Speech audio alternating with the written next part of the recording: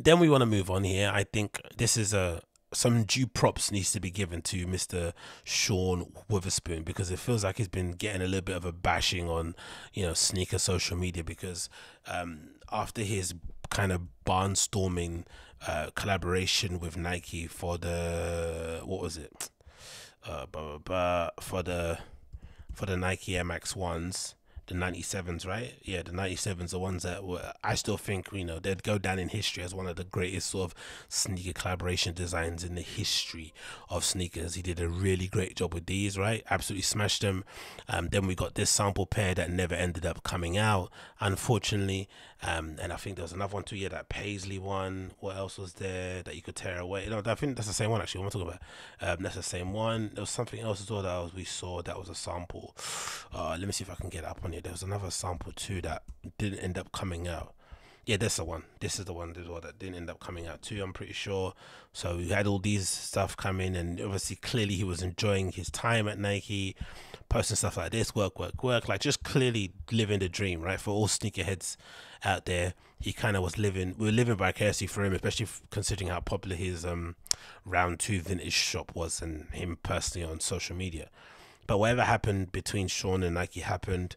He got dropped like a hot potato, and then he had to slam it over at Adidas, and the collaborations over there weren't the greatest, right? They kind of looked a bit dead compared to the stuff that obviously he did at Nike.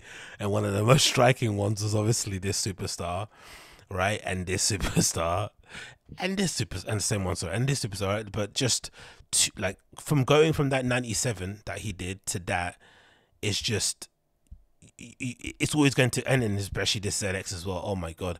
So they were really, really bad compared to what he did previously. Now, of course, the one thing I'd give this guy credit for, more so than others, he at least tries to approach his sneaker collaborations with some sort of freshness. He comes at it with a different sort of perspective, and he has a very discernible point of view when it comes to what he kind of likes in terms of design. Like, you could spot, same with that Salili Bembry guy. After he did the Crocs, I'm sure you could spot a Salili Bembry collab from a mile away, regardless of what the brand is. You'll be able to spot it because he has a particular aesthetic, a particular code, or particular codes that he uses when he's designing. Same what goes with Sean Witherspoon. He does really well in that regard.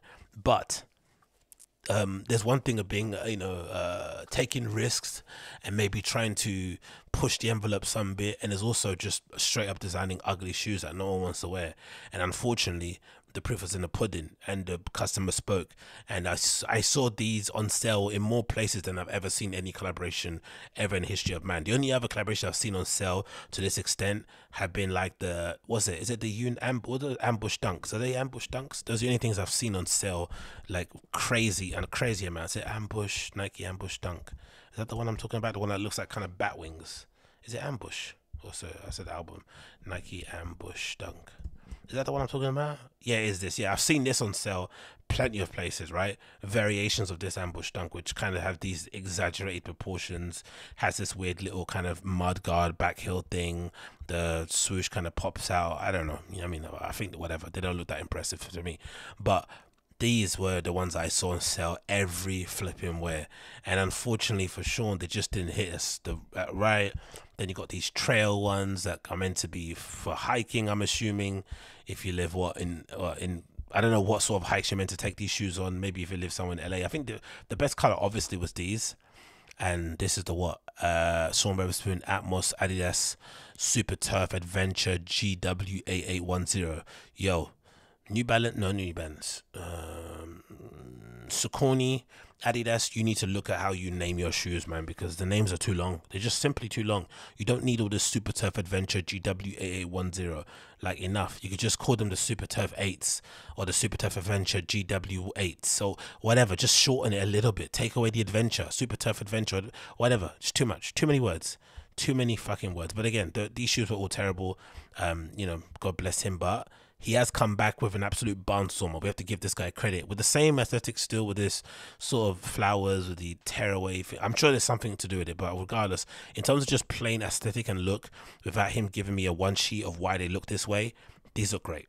Like, I have to admit, these look really, really nice. And it's no surprise too, it's an EQT, one of my favorite models, and from Adidas, I think I had a couple, but unfortunately, I bought them I did that wrong thing where I kind of tried to use the same sizings that I used for Nike and Adidas, and obviously they ended up being way too small even without the insole.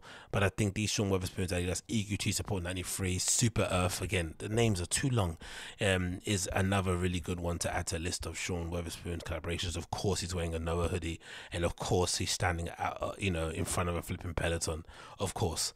But regardless, the shoes do look good. Maybe this is his redemption arc. I'm glad to see him doing well in that regard, because I still think he's incredibly talented. I still think he's got an incredibly good eye.